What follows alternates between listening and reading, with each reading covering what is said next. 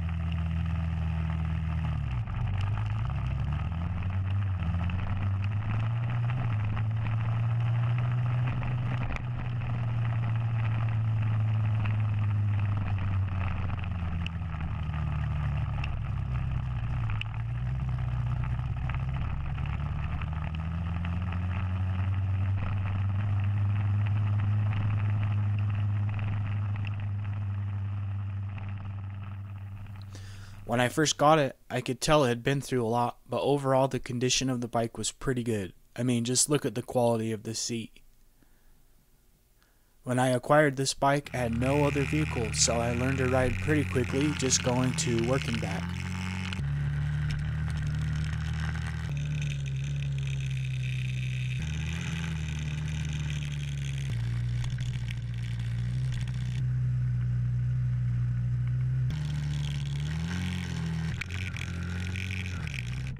This bike would start up every single time, first kick.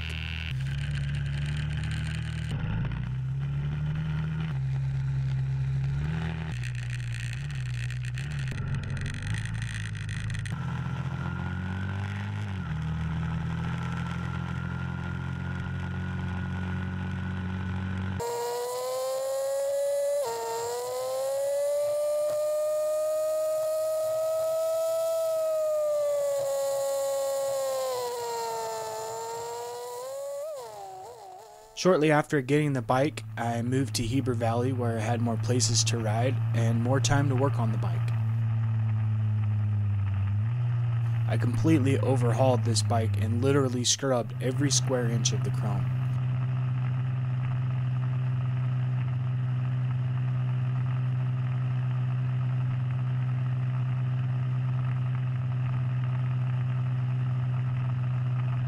Got the blinkers working again.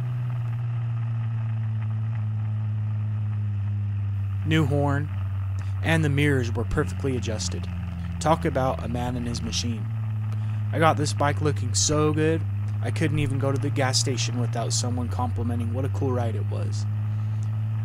One of my absolute favorite rides was the day that I snuck into a cross-country skiing resort over at Soldier Hollow.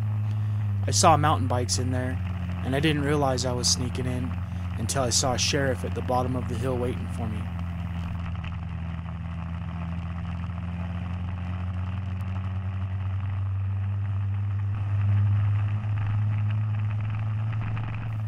I accidentally shifted into neutral here instead of first. Rookie mistake, but that's how you learn.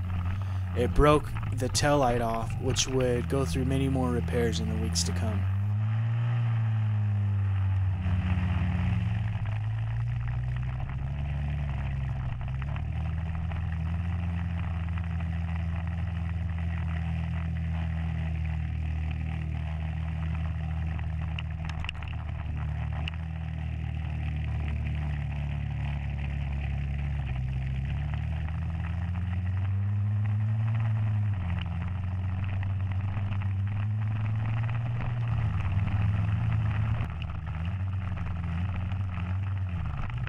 This bike was a pleasure to work on since all the components were very simple and accessible. Anyway, back to my story. So I cruised past the sheriff at full speed and decided to head directly for the railroad track where I knew he couldn't follow me. And I'm sure glad I did, because I ran into this guy who was also out enjoying a beautiful day with his machine. I'll never forget this ride. He swooped right down to say hi to me.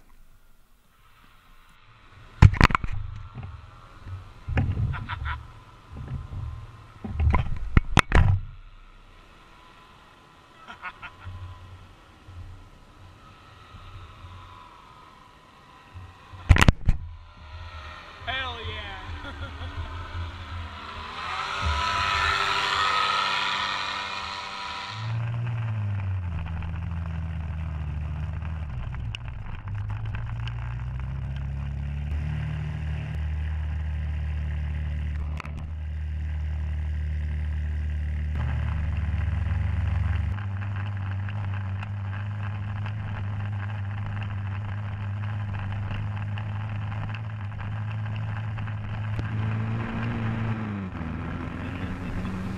I just gotta adjust my carburetor. It's running. Is it? Yeah. A little high? A little rich. Okay. Lean it out a little bit. Did you build that? Or do you just buy them like that? No, you buy them like that. That's a lot of gas. Yeah. Yeah, I didn't want to run out. Yeah, for sure. Cool, man. Well, I got a cool video, so I'll probably put it on YouTube. I don't usually put stuff on YouTube, but yeah, I might. So, cause that was bomb, dude. Cool little bike. It gets me around, dude. It's an 85, and I gotta watch it because I already lost my brake light and my license plate. Well, I guess I'll go backtrack. Yeah, I got a couple of Hondas myself. Do you? I like the Fat Cats. I got 3 Fat Cats. Hell yeah. I love those bikes. Big fat tires? Yeah, that's cool. Tires. I've only been riding for a year. They only made them for 2 years, so they're hard to find, but I've collected a couple of them. But oh, hell yeah. What year are they? I got 2 86s and an 87. Hell yeah. The 86 and the 87 are both all original, and then I've got one that I restored. That's down to the frame. And it takes a lot of time. Yeah. This is an 85. It didn't run when I got it. I put probably $300 just here and there. It's street legal low. Yeah. Cool. Well, that was cool running into you, man. That was awesome. That made a good day. Yeah, well, might see me around flying a bit here and there. Cool. Sounds good. I'm going to try to find my license plate. All right. Take care, man. You too.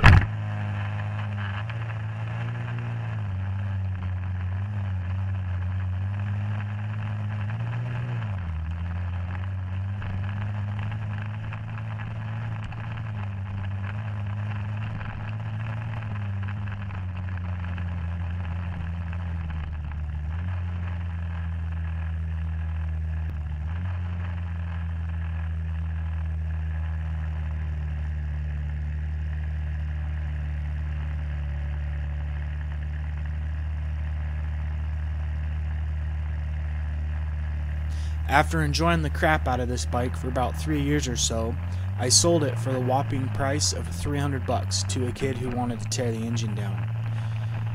I took it up a very steep hill one day and couldn't seem to get it started after that. I knew I could have got a lot more for this bike, but I wanted to share the joy that was shared with me. Thanks to my buddy Patrick for selling me this bike and getting into riding.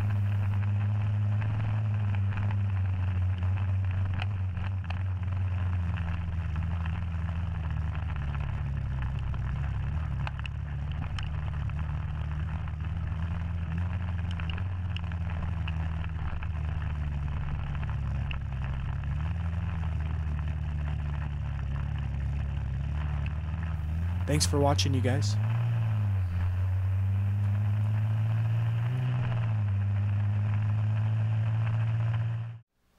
Another cool ride that I went on is this time when I took my bike on a family road trip to San Rafael Swell, about 300 miles south from Salt Lake City.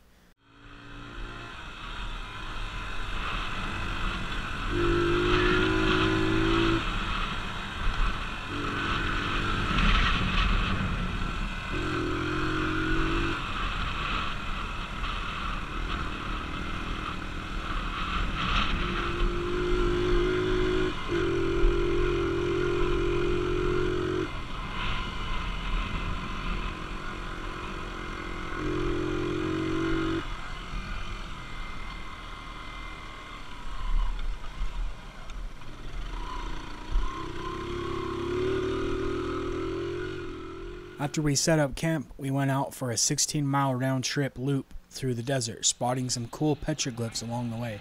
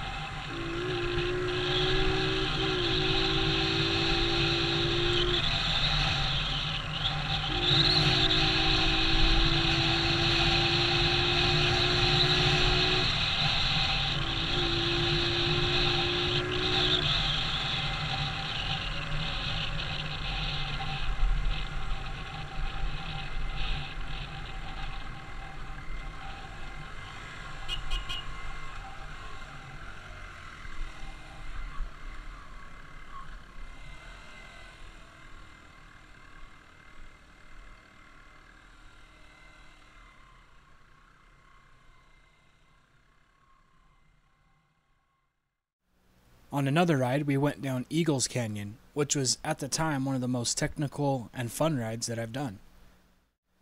I didn't capture that right on film, but I got this cool picture of Interstate 70's massive bridges crossing over Eagles Canyon. This picture does not put into perspective how high up those bridges were.